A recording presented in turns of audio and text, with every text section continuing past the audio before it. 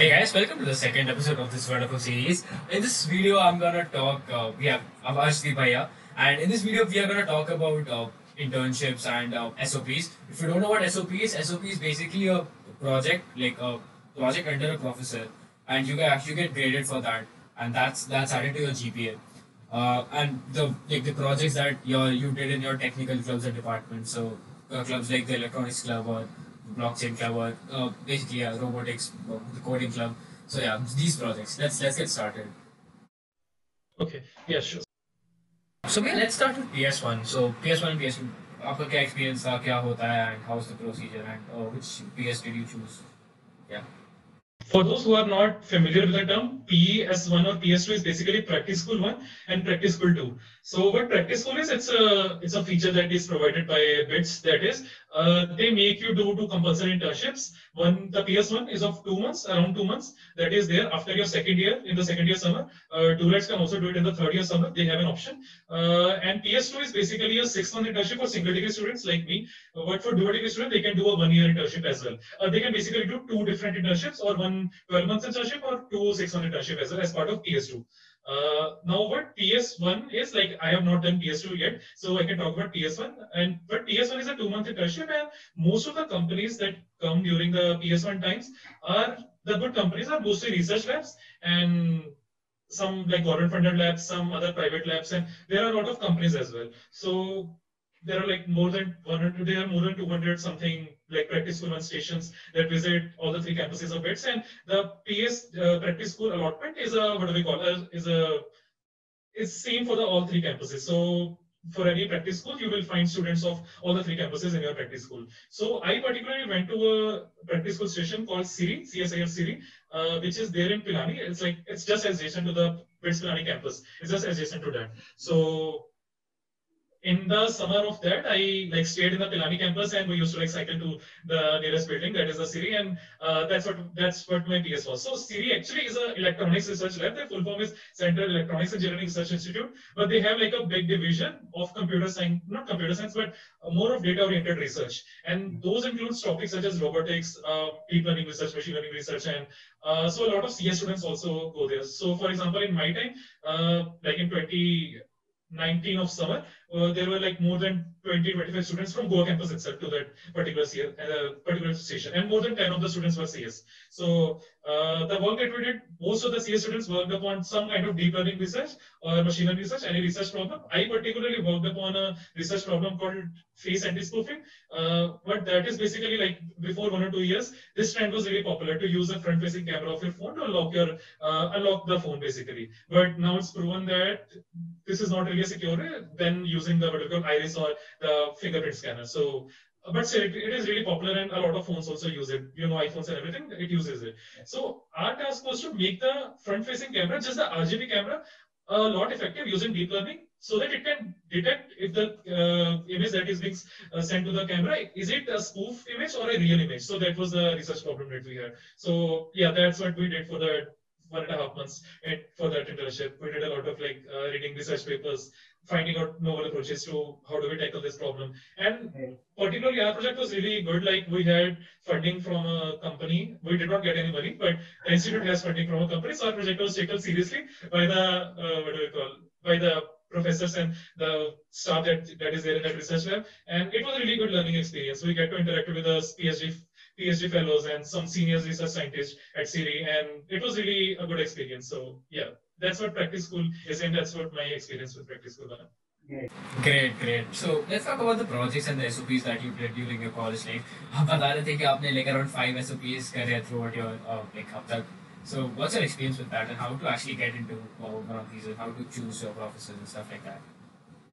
Yeah, so I've done like 3 SOPs and 2 SOPs. I'm currently, it's not just SOPs, like SOP basically means study oriented project, DOPs as well, design oriented project, and LOPs as well. So basically any formal project. So I've done like 3 formal project till now, and 2 I'm doing this semester. Like most of them are in different fields, and with some are with different professors, some are the same professors, and I also like did some informal projects under some other professors as well. Most of the projects that I did were involved with some kind of development task that was related to like the academic division of our college. Some was related to like benchmarking some particular service, or like this semester what I'm working upon with a under a project with Vinayak, that is particularly with some benchmarking. I can't tell more about it. Apart from this, like, yeah, so different projects involved with different stuff. So in the like 2-1, I worked with the maths faculty, and that project was mostly related to computational mathematics and applying particular computational technique to solve a particular kind of matrix problem effectively. So that was the first formal project that I did. And after that, it was like related and other journal related like projects, and some particular development projects which were used in like the academic system of our college. And yeah, some interesting projects. Great. Yeah. So yeah, let's find. So how did you approach professors, and what exactly is like the thing? कैसा होता है sir? How do you approach professors? Okay. And what's the informal process? All about, yeah. Yeah. So there are multiple ways you can do this. The first and the most straightforward way is to just mail a professor, or like just go to the, if it was on campus, if we're all on campus, you can just go to a faculty's like any kind of working hours for a particular course and just knock the door and do something like that. Yeah. And then when you approach a professor, just tell them that this is what I'm interested in. I'm interested in this field, and you're also working in this field, and I want to do a project. You can ask for a particular project that the professor is working upon, or you can make up your own project and present it to the professor that this is what I want to work upon. And usually professors do consider, if you're interesting, if you're like somewhat regular with the courses and everything, if you have like done a course under that professor and the professor knows you by name, then he or she will probably give you the like a foreign project under the next semester. But sometimes if the professor don't know you, like they mostly ask you to do an informal project, or like a 2-3 months of informal work under that professor before you finally get a formal course. This is especially true for computer science. Like other departments don't have these things, but the reason is that there are very less number of CS professors, and there are a lot of students who want foreign projects under those professors. So yeah, that's how you basically approach a professor. That's the most straightforward way. Another way is if you know any senior who is working on like a big project under a particular professor. So there are like biology, what do we call, projects which are going on for multiple semesters. There are CS projects also which are going for multiple semesters. So if you know a particular senior who is working in that, you can ask him, can you please involve me into that project, and like get interested in what he's working upon, help him into the project, and he can introduce to the faculty. And that's also a really good way. That's also a lot of my friends actually got their first foreign project in their 2-2. Like getting a project in 2-2 is somewhat more difficult than getting a project in your third year. It's because when you have passed like second year, especially in computer science, you have done a lot of fundamental courses, and then you know some knowledge of actually coding. So that's what I feel, that getting a project in the second year is somewhat more difficult, but it's also like possible. In both ways is possible. You can approach a senior who is working. You can approach a professor directly. There are other ways as well. You can make your own project and ask the professor to guide you in that project. That's also possible, and that's what most of the IITs like work upon. You make your own project and you ask a faculty to advise you on that project. So that's also possible. So yeah, there are different ways you can do this. Yeah, okay. So let's talk about the internships that you kind of did during your first, like the initial years of your college. So you told that you did an internship right after first year. And also, I had this doubt, okay? See, there are a lot of these companies or new startups which want a social media marketing guy, or which want a business analyst, or like basic content writers. So did you explore all these other domains, or you were kind of focused on CS and keep the like just tech related work and stuff like that? Did you explore other things, or yeah, that's the question.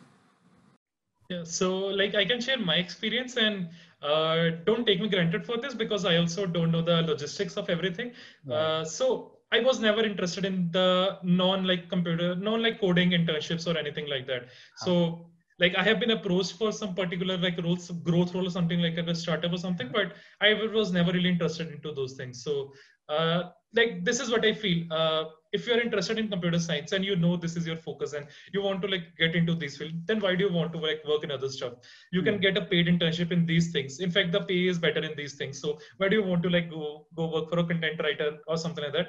That makes sense if you're interested in like content writing, if you're really good in writing. And I'm personally not at all good in writing. I like my language skills are zero at best. So that's what I feel. So if you're really interested in just the development side and you really want to like explore computer science, there's no real benefit of doing a content writing or these kind of internships because they're not going to add anything to your skill set that you want to develop. So I would say target internships which is going to expand your skill set and are in the field that you want to work in. So let's say you want to become a backend developer or a what do we call a blockchain developer, you can try to find startups which work in these fields and they can give you some work into these fields and you can get some exposure and that's how you can grow. That's what I feel. Apart from this, my personal internship experience has been like all the internships that I did were directly related to like coding. Like the main task that I did in all the internships was coding, and except the Siri one. Siri one was more research, but it also involved a lot of coding as well. So yeah, in the first year I did the internship with Biop India, and in that my task was to work upon the front end or like the control system for the 3D bioprinter. We were writing the everything in Python, and I implemented some logging functions into that. And how do we maintain the database? How are we going to like collect data from or conduct stats from our customers and all those things? So I worked upon that, and in the Siri I worked upon like the deep learning research part that we have already discussed. And in Siri, I also like got introduced to HPCs, which is like high performance computers, and handling a HPC is also really interesting task. So that's also something that I got introduced to first time in Siri. And after that, I did some like freelancing work in the third year, which was related to like again coding, Android development mostly. And after the third year, I worked with Google for the summer internship. And in Google, my work was mostly related to backend migration stuff.